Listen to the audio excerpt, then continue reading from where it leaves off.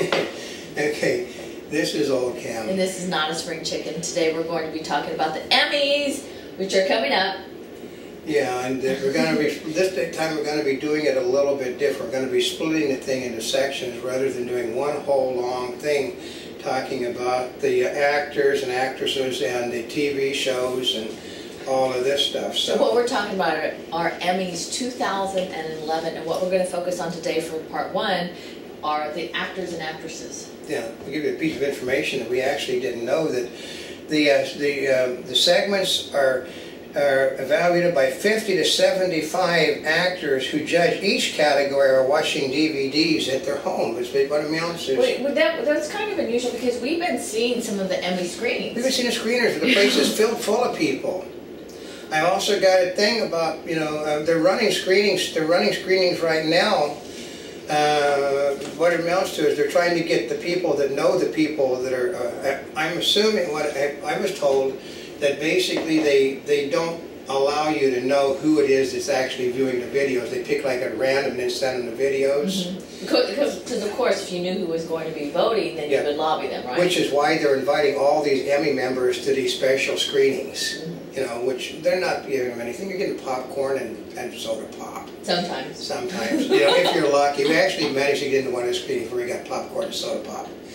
But so they're not buying votes, but they figure if they come to a screening, you can influence them by seeing the thing with a whole bunch of people. Well, you know, part of it is you're in an audience, right, with a bunch of people from the industry that are watching the movie or the TV show, and then there's a Q&A afterwards, which I've always loved the insight, you know, from the industry insight, where people are asking them questions from the audience about how they did the role or what they did or what led up to it, and you know, how long the days were, you know, how they did certain things. I mean, you don't get this normally, otherwise you just see the show. It's a big deal because, for the most part, the press was not allowed to those screenings. But we're the quasi people because we're also news directors, so, and we also don't report on scandal stuff, so we have no history of reporting scandals. We never will, because that's it's not the kind of news we do. So we do get invited. We also, if we sit down to dinner with an executive, they feel free to talk while we're there. They talk business, and we never, you know, we put everything underneath the table and we eat. I mean, we talk about, you know, like sometimes they'll ask us questions. Because we do have great big press on our things, so we do stand out as some of these things. They'll ask us questions, we'll answer it. Because we're trying to get honest answers. But what do we got here? We've got the lead actor in a drama. Okay.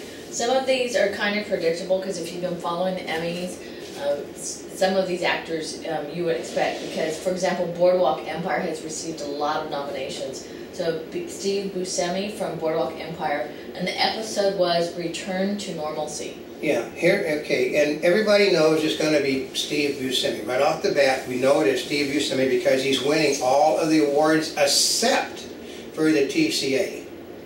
Except for the TCA? Yeah, okay. That's the guy that comes next. Okay, Kyle Chandler did the TCA? His Friday Night Lights won. Oh, the episode was Always. Actually, Kyle Chandler, I'm trying to think about it. Yeah, but see, the thing is, he's nominated. Been around for a while. He's been more of a character actor. Well, he did that. He also did the series where he got the news like the day before. You know, he's also done on some of this girl soap type thing. But the problem I've always enjoyed watching Kyle Chandler. But Friday Night Lights is a show that's wasn't even on the air. Basically, it was canceled by NBC. Oh. NBC had a contract that said they had to fulfill enough episodes to get into syndication.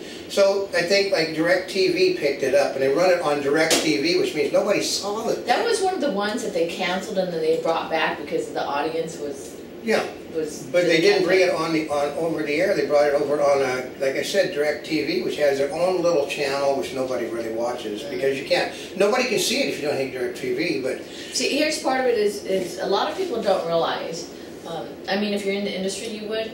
Is that when they vote on these people, they submit an episode for what they think is a good, how should we say, it's a good episode of representation of what they did in the show, where it shows them off.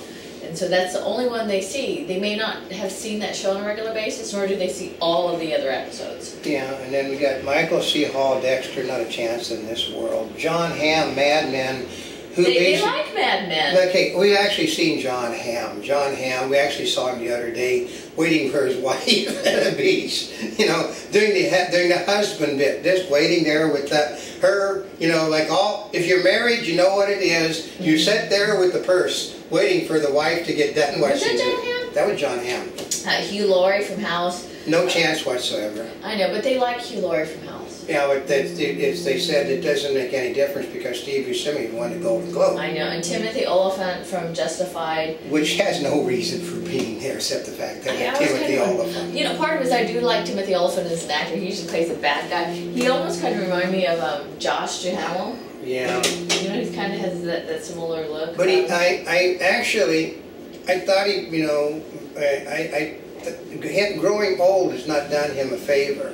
It's made him more of a character actor, but look at him in Die Hard, the last Die Hard movie. He was good at last Die Hard. He was far better looking and more, you know, but he grew older, and sometimes growing old it's good for you in one way, but it's not good in another. It's not going to get him an Emmy. He's a supporting actor in a leading actor role.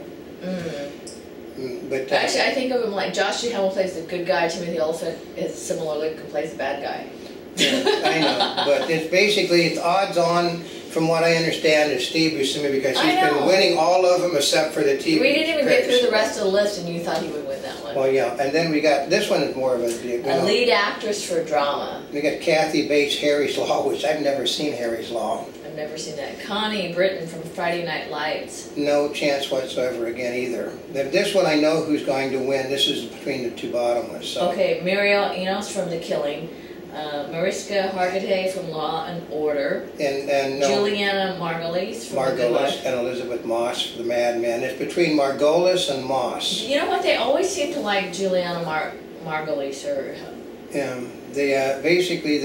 Basically what happened last year. Margolis lost to Kira Sedgwick, who this year isn't in. She's not even nominated. Because they didn't have any new episodes last year. Oh, that's a good reason why. They canceled the show and then decided to bring it back for one more year. But the problem was, the ratings are now down because they dropped it for a year, folks. So, but they figure Margolis was owed it. So, but so you think she'll get it because she didn't get it last year? Okay, but here is the. They said the problem is that the producer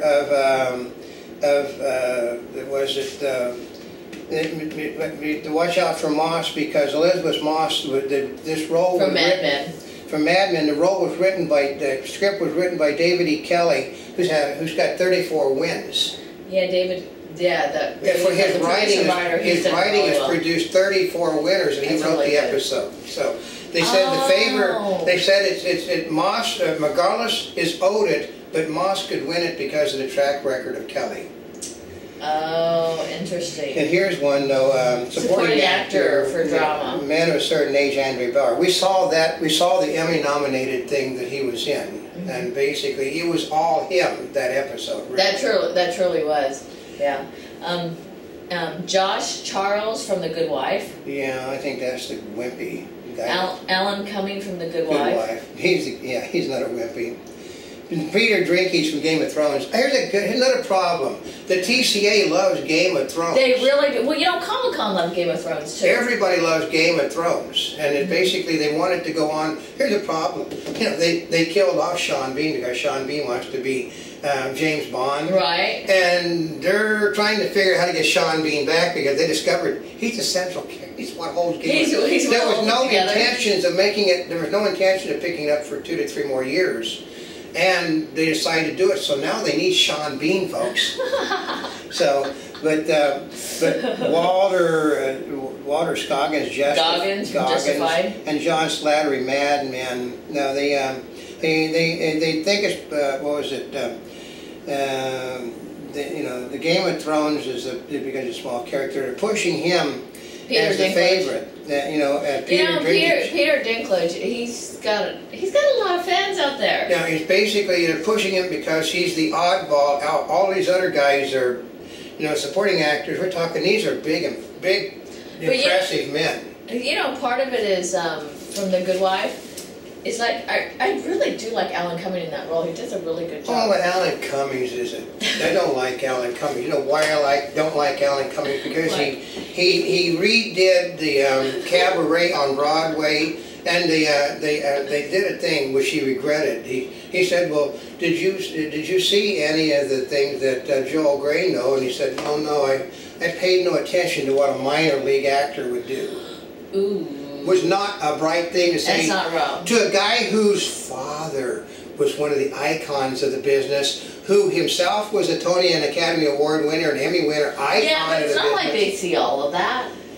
Yeah. They might remember it. They basically they got around, you know, about the minor. Basically, he didn't actually say minor league. It was sort of like Bush. What? Bush league actor. Oh. Which means that you don't even belong on the same stage with me. Oh. That basically put Cummings' career in a sort of... Oh, that's why he was kind of on, didn't see him at all for a while. Yeah. Yeah, you know, It see, did part not- of it is it's really kind of a small industry sometimes. You know, Joel Grey, father of Jennifer Grey, you know, his father was Mickey Cass, and who is Joe Yule's brother, who happens to be the brother of Mickey Rooney. That's Mickey Rooney's nephew they're talking about, you know. You know, and we're talking... You can tell where Hollywood goes. Yeah, they tend to stick around their icons. Okay, so Peter Dinklage, okay, favorite, not only because it's a cult movie. Yeah, but it's basically taken... for a funny thing is that this Game of Thrones is taking everything at the moment. You see, the trick is they said it's peaking at the right moment. You know, it's like, I did not realize what a big deal that was. You know, it was huge at Comic-Con. It's huge everywhere. I mean, they TCA named it. It's like, They named it.